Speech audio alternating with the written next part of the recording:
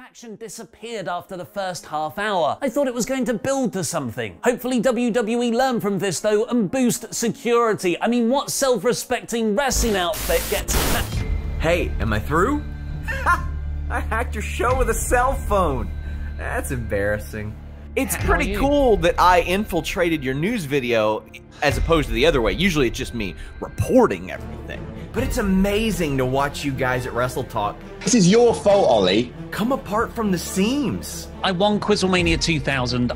I'm pretty sure I can fend off Sean Ross Sapp. The SWAF Nation love us. They wouldn't want to see this channel get branded with FTF. They're good people.